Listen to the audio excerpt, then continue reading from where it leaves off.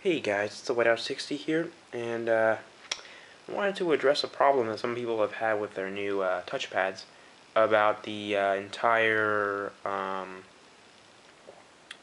Govnah problem with the only one core actually clocking in, and while the other one's just kind of sitting there idle, not doing anything, and or you're having that can't open when you try to save stuff.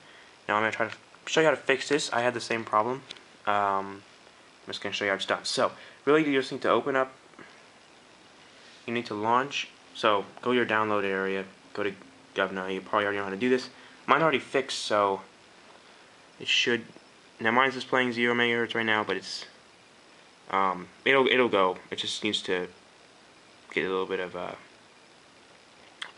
load on the CPU. Anyway, so most of you guys, when you go to Profile and you launch, so I named this one Speedy. I don't really care what you name yours. I was just kind of bored. So if you go to like CPU frequency and you're trying to see right there, minimum is 9.1. So that's my stuff. Some of you guys, when you press apply settings, it just fails.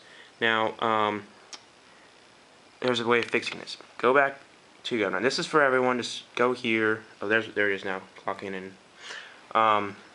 Go to your Govnah. Go to your. Well, no, not preferences. Sorry. Profiles. You need to go to profiles. All right. Profiles. Now you're gonna need to delete all the profiles, even the one that came on it. Delete all the profiles. Uninstall Govnah. Reboot. Reinstall Govnah. Now it should work. You can go in and change your settings. Now make sure after you change these settings, you press apply, and then you go back. Oh, whoops. You go to make sure you're in advanced settings, and after you've changed frequency and stuff, make sure you press save as new profile, name it whatever you want. I named mine Speedy, as I said before. Then select Speedy, and it will run Speedy. Clocking both at 1.7. Oh, well, they just dropped to the underclock because nothing's going on right now. And that is how you do it. Fix it. Hopefully it works for you guys. If there's any other fixes any of you guys have had out there, you can just tell me.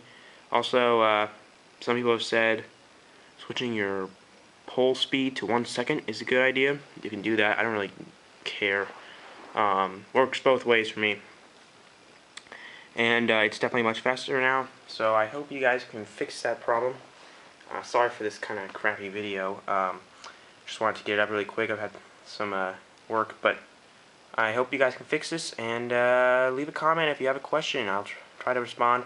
And what I just learned, what I just told you guys, came all from the forums.